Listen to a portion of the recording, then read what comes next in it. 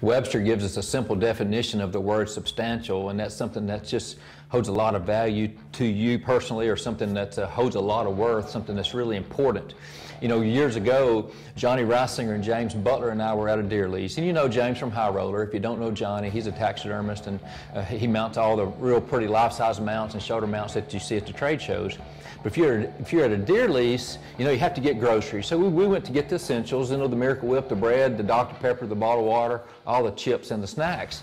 And when we were unloading those groceries, James said something to me that I'll never forget. He says, "There's nothing here that's substantial."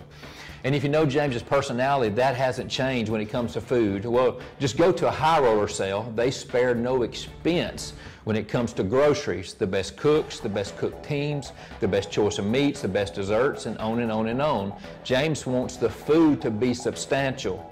Well, what does the Bible say about being substantial? It's very clear. It says, do everything as if you're working for the Lord.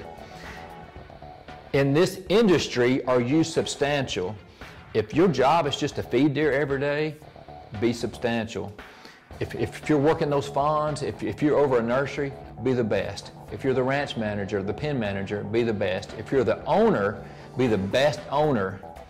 And I can go on and on and on. If you manufacture vaccines or drugs for us, Exceed, PMSG, Cedars, MK, BAM, anything that we use, it needs to be substantial. Trade organizations, the NADEFAs, the TDAs, the DBCs of the world, your state organizations, if you work for them, work as if you're working for the Lord. Because as this organization grows, as so much is going on, just think what it would be like if everybody was substantial and everybody did their job. It would run so much more smoothly. You know, and there's so much the Bible says. Did you know that this is so cool that one day this earth where we live, everything is going to be substantial. Everything is going to run smooth.